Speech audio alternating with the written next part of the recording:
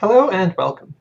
In this video, we are going to talk about how you can scan laps in the Z1 Analyzer version 1.10. Scanning for laps is important because that is how the Z1 Analyzer builds its database of laps that you can then choose to open. If you don't run a lap scan, you will have nothing to open in the Z1 Analyzer. So how do you perform a lap scan? There are three ways to do this. The first is on by default.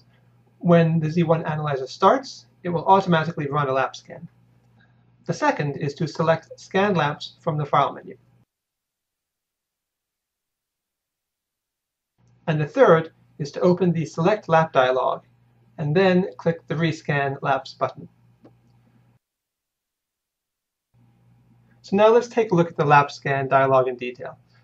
As the scan progresses, the current sim, car, and track that is being scanned will be displayed at the top left.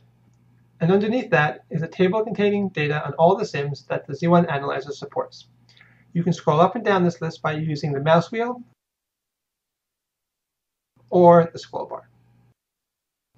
And each line displays the folder being scanned, the number of files found in that folder, the number of laps found, the number of laps recorded, and the number of laps skipped. Now, a lap could be skipped if it is a partial lap or if it is older than the specified date range, which is 2 months by default. You can cancel a scan at any time by clicking the Cancel button. Note that canceling a scan will not add any files to the database, even if they were scanned before you click the Cancel button. When the scan is complete, you can close the dialog by clicking the OK button. Thank you for watching, and please make sure you are running the latest version of the Z1 Analyzer.